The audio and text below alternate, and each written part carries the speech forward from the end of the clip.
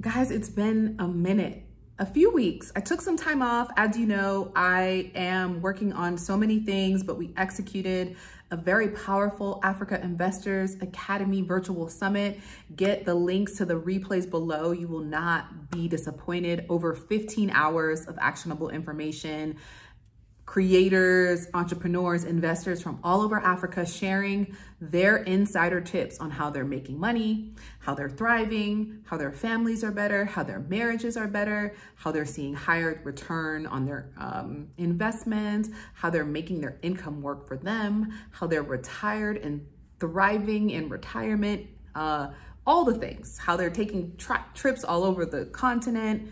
If you have any desire to learn anything, you want to get access to those replays, the link will be in the description below. But I needed a break, y'all. I needed a break, but I'm going to tell you about why this is the time to maybe get out of South Africa. I'll tell you more on that.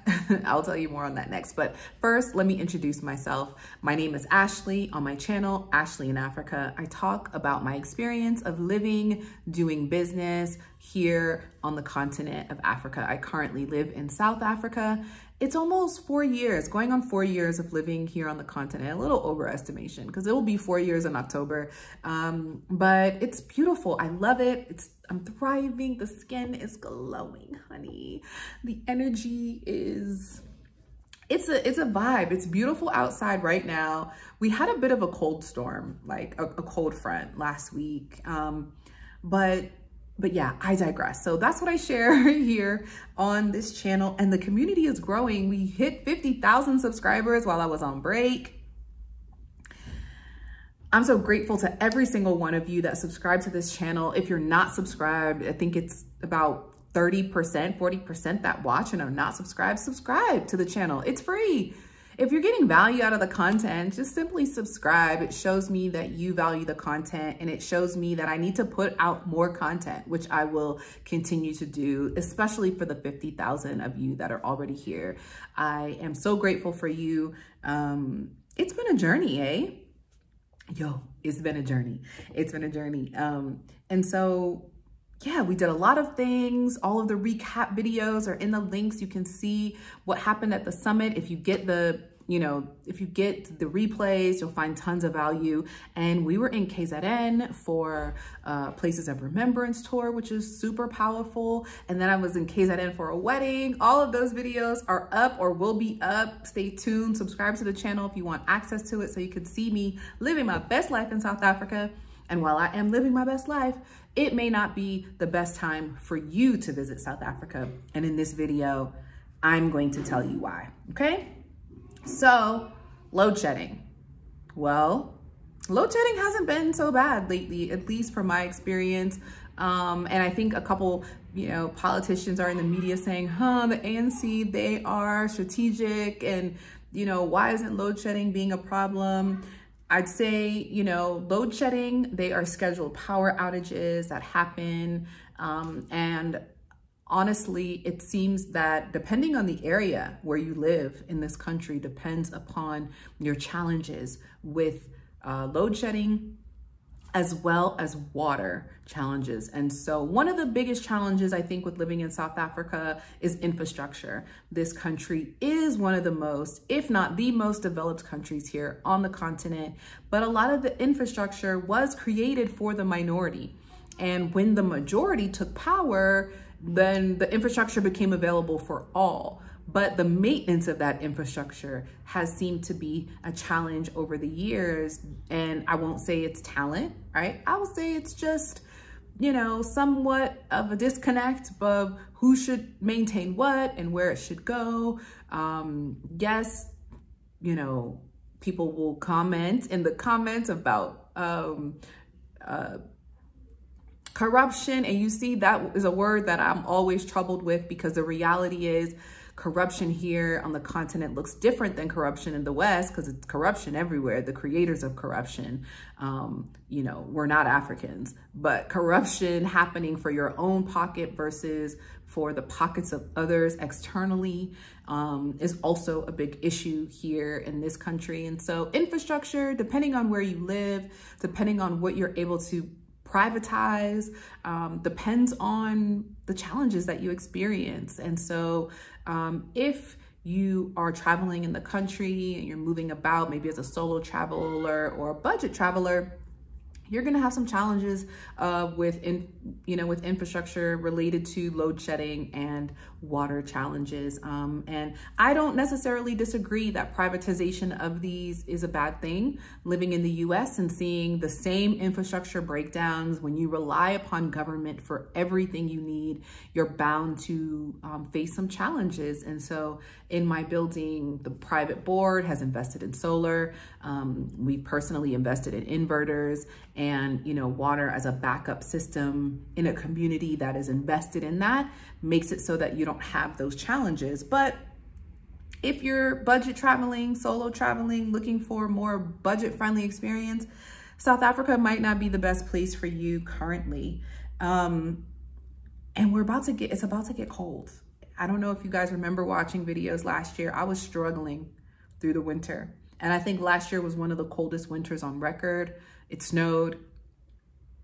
I wasn't here for it. I had a big attitude with South Africa last year because I was not expecting snow, not expecting cold. Again, coming from a very ignorant perspective where we think it's hot everywhere in Africa. It's just not true. So we're going into winter season. And a lot of the buildings are not built with heating on the inside of the building.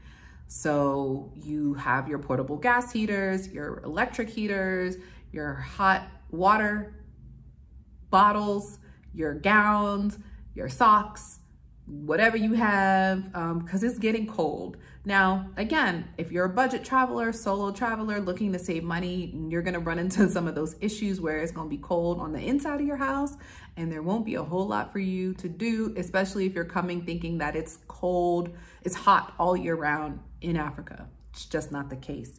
But winter is coming. For those, again, if you're living in a more upmarket area or at a hotel, they have ways to help you kind of balance some of those issues. But as far as cold, it's nothing like Chicago cold, New York cold, maybe like a Miami cold where it's cold for a few weeks, or Florida cold where it's cold for a few weeks, but in the daytime it's still sunny, it's still beautiful outside.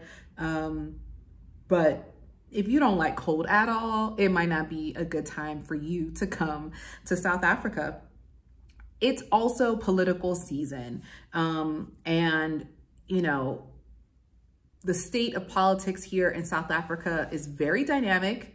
It's layered. If you are a political enthusiast or someone that is geopolitically inclined to understand what's happening, especially when we're looking at the power of the global geopolitical position of South Africa within BRICS, it's quite exciting for me. You know, some people, they kind of think, oh, you know, political parties can get violent. And I haven't seen that personally. But I've always been told by my like African friends during elections to stay at home and, you know, don't go out in the streets. And it's always very interesting to me because I'm thinking like, do you know what it looks like politically in the country where I'm from? Like, it's chaos. It is chaos, and people still go out and about and do what they do, but they like enjoy the chaos and the violence. And I will say that, you know, debates are a real thing here in South Africa, and you will hear eloquent debating happening.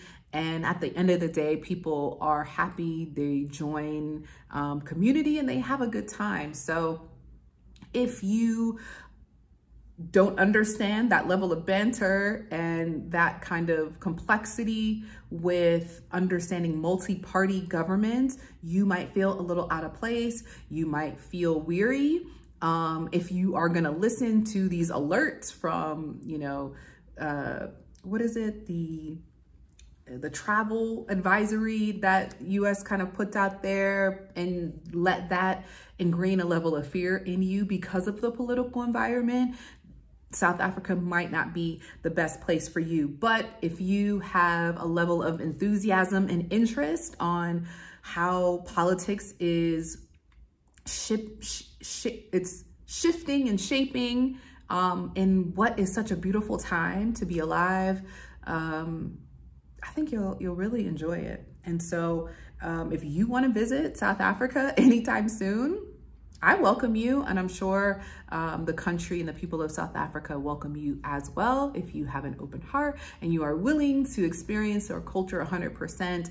I've got some fantastic, fun, and very economically friendly travel guides that you can access in the description for countries like Kenya, Tanzania, South Africa, and cities like Johannesburg, Cape Town, and Durban. And if you're looking for more of an expat experience, you can access the travel guides with the expat bonus as well. So those links will be in the description. They're super affordable.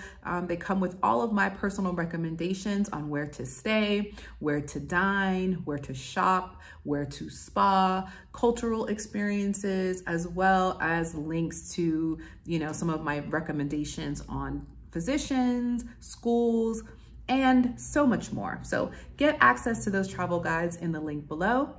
And if you liked this video, be sure to like it, share it with someone who finds value in it, and subscribe to the channel. It's free. Until the next video, I'll see you soon.